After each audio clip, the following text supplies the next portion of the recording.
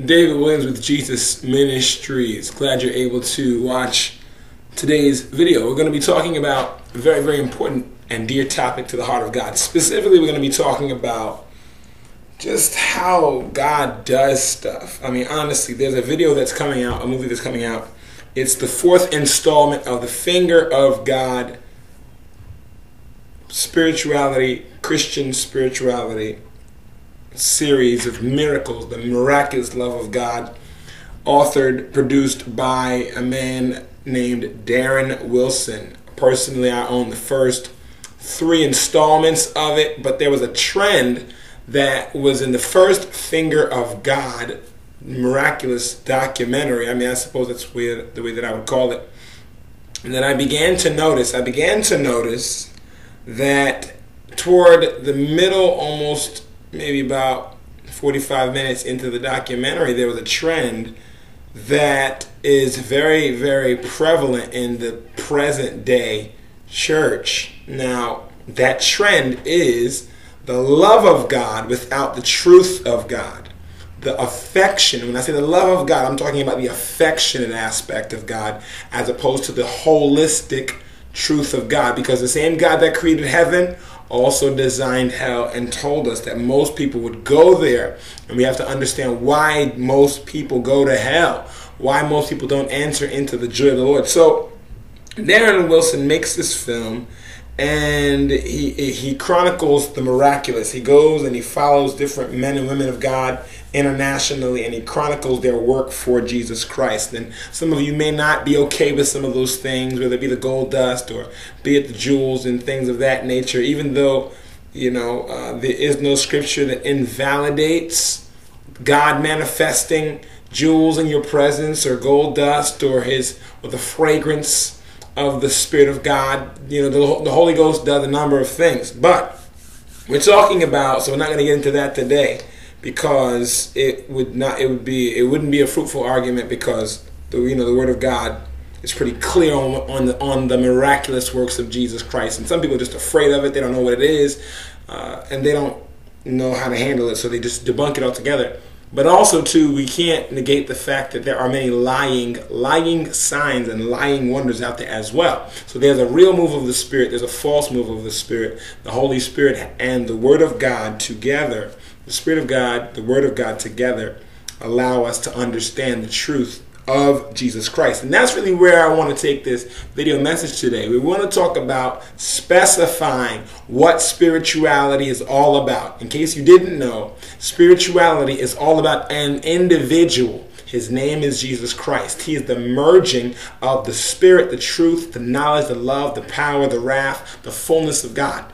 In Jesus, we have the fullness, we have the complete picture of who God is, what God wants, what God does. So, in this 4th installment entitled Holy Ghost, the first one was Finger of God, the second one was Furious Love, the third one is Father of Lights. Father of Lights really took that darker turn. By darker, I'm specifying it began to abandon the fundamental doctrine Jesus Christ taught and revealed, and really began to go off into this subjective talk about affection and what God, like how we're supposed to love. Of course we're supposed to love. Of course Jesus Christ loves. God also hates. The Bible says that. He's angry with the wicked all day long. He hates the workers of iniquity. He hated Esau. If you just read the book of Revelation, you'll understand the nature of God in His love and in His wrath. And so there is the goodness and the severity of God. The Father of Lights and that last documentary really solely tried to highlight the goodness of God, ignoring the fact that God is holy. God is holy, and you cannot rob God of His holiness. So, on this 4th installment entitled Holy Ghost, Darren Wilson, if you look at just the preview in and of itself, the first individual that is chronicled on the Holy Ghost preview is Lenny Kravitz, a secular artist. And then he's also traveling with secular music, or at least another secular musician known as Brian Welch, who supposedly gave his life to the Lord Jesus Christ some years ago, went away from the band Korn and then has returned to the band Korn. And if you go to the Korn.com website, Korn, you go to Korn.com website, they are still promoting all of their old music. So now you've got a guy who professes to be a Christian, and they are still promoting all of the old music that they used to promote, still selling the albums, still getting the royalties from that, and still performing the same music. If you look at their present music, and they are making music off of their latest album entitled Paradigm Shift, it's still depressing, it's still godless. They've got one track called Love and Meth, as in methamphetamines. It's still, if you listen to that music, it's still going to drive you into committing suicide. They're still rocking the metal motif, the death motif, the darkness motif. But yet these are the people that Darren Wilson puts in his film to represent the Holy Ghost. To represent the Holy Ghost. Darren Wilson has put them in this fourth installment entitled Holy Ghost. And that is dark. It's irrationally dark. The Holy Ghost, God is holy. There's a major difference between heaven and hell, and the imagery of heaven and hell. So, where is this originating? Well, let's talk about. I want to list about 10 things, and then I want to get right into what Romans 12:1 and 2 state. Very, very important. But the Holy Ghost, the Spirit of the Father, works to lead men to Jesus Christ. All right, and since the Holy Spirit works within people, he's not visible to the naked eye. Jesus was visible to the naked eye, so you know what Jesus wants. You know what Jesus said. The Holy Ghost, he's speaking through me. He may speak through you if you're a born again believer. He may speak through a child, and so he does not come to show himself. He comes to show you the Father or the God of creation. But he comes to distinguish that God through the Son, Jesus Christ. The Holy Ghost directs us to the Lord Jesus Christ. He's only visible by the things that he does in those who have been filled or moved, influenced by him. The Holy Ghost does not work according to his own will. The Holy Ghost does not work to promote his own name. The Holy Ghost his name isn't even the Holy Ghost.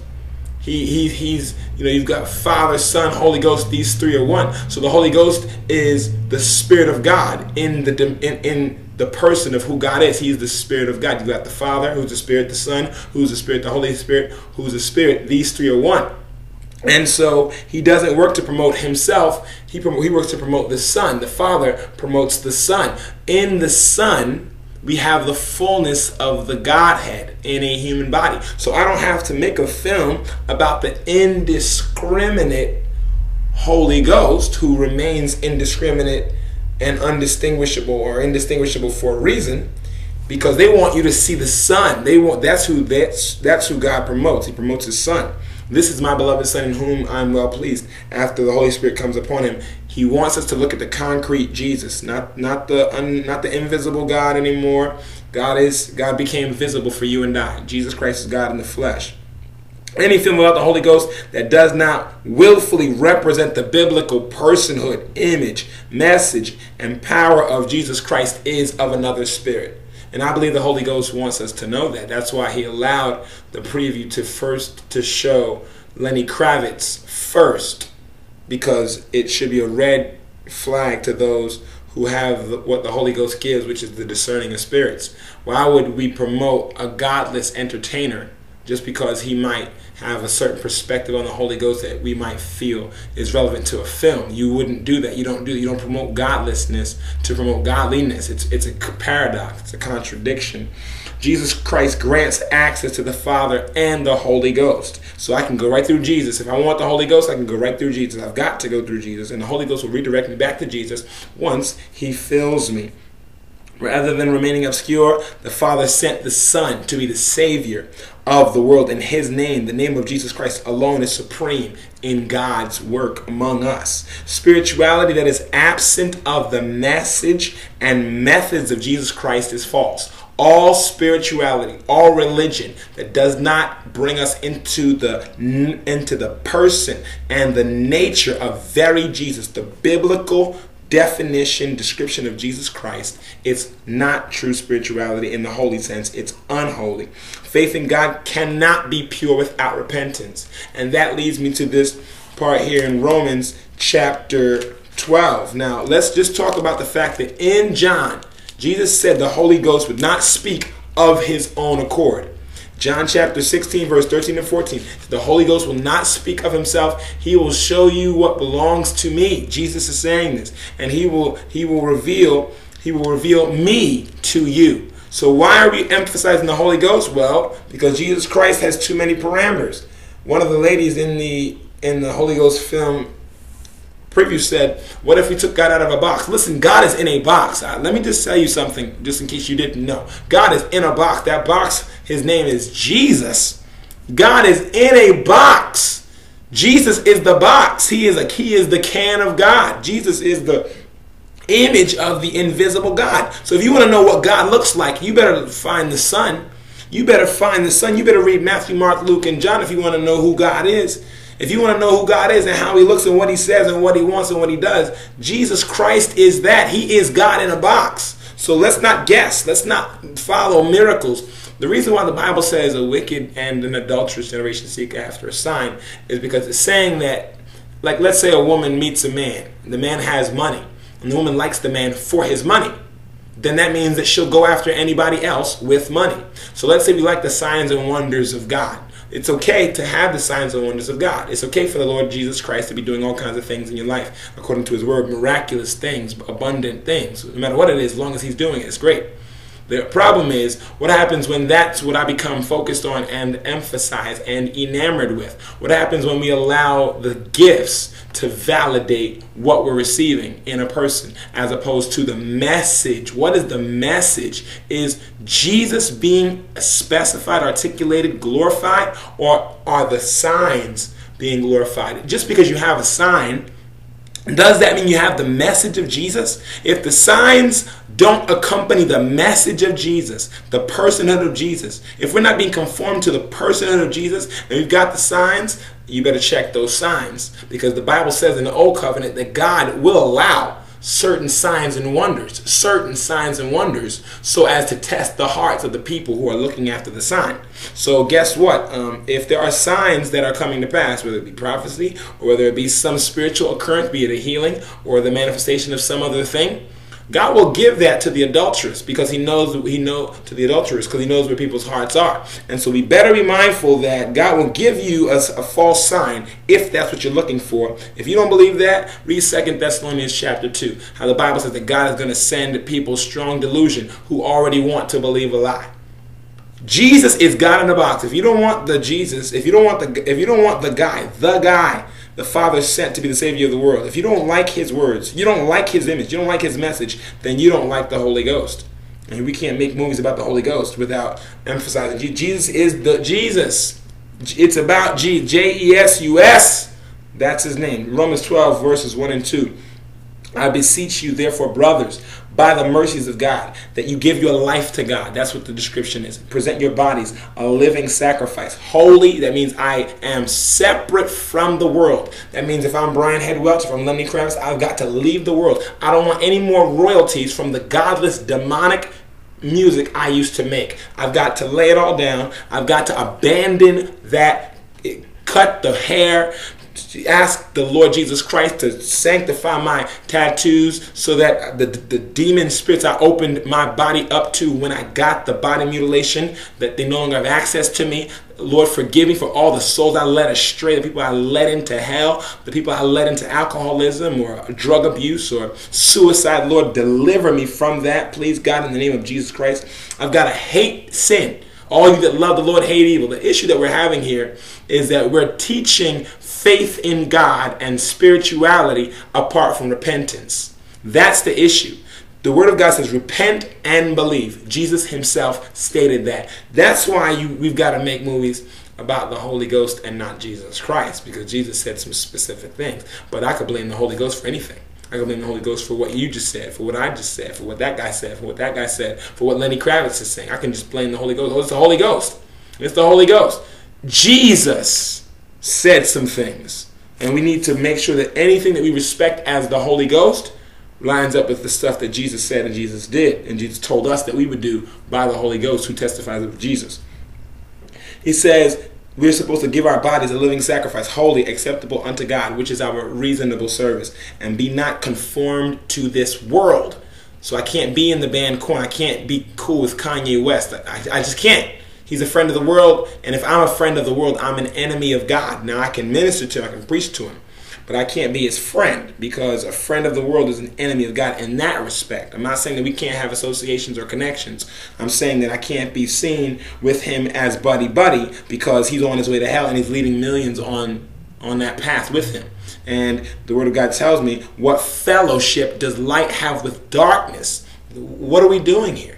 What's really going on? What are our motives? What fellowship has light with darkness? What communion has the people of God with an infidel? See? You see? Paul said that by the Holy Ghost. But now you've got modern day miracle workers, many of them legit, many of them illegit. Most of them are illegitimate, many of them legitimate. Straight up Holy Ghost filled men who are not. And then there are some who are like wheat, but they're like chaff, or wheat and tare. You don't know who's who. That's ungodly. I should know who's who. I should know. I should be able to look at you and know you love God. I shouldn't be able to look at you and wonder if you love God. I shouldn't be able to think that you love the devil. If I think you love the devil because of how you appear, because there are parts of my culture that hate God, and you're like that part of my culture that hates God, that's wrong. And you're leading a double life. You're living a double message, and you're messing people up. Straight up. You're presenting that which is holy and profane, but you want people to look past the outer appearance? No! When Jesus comes, why doesn't he have horns and blood dripping from his mouth as a vampire and say, listen, don't judge it by the outward appearance? You know Jesus does have blood on his clothes. It's the blood of his enemies, though. So what we're dealing with here is a conforming to the world. Be not conformed to this world, but be you transformed by the renewing of your mind, that you may prove that good, what is that good, acceptable, and perfect will of God. The only way that I can represent Jesus is if the Holy Spirit renews my mind. So you want to talk about the Holy Ghost? The Holy Ghost renews the mind of the people. So understand this, that there is going to come a greater measure of deception. I do not advocate the movie Holy Ghost, and I don't advocate the things that are going on in that respect. It's dark out there. It's dark out there. And the Lord is going to give people over to a reprobate mind who don't love the truth. The Bible says that grace and truth came by Jesus Christ. Is God gracious? Is God merciful? Absolutely. Is God truth? Absolutely. If my grace contradicts his truth, it's false. If my truth contradicts his grace, it's false. But how do I know? Jesus, Matthew, Mark, Luke, and John. And then the stuff that Paul and Peter and James wrote, and Jude. Matthew, Mark, Luke, and John.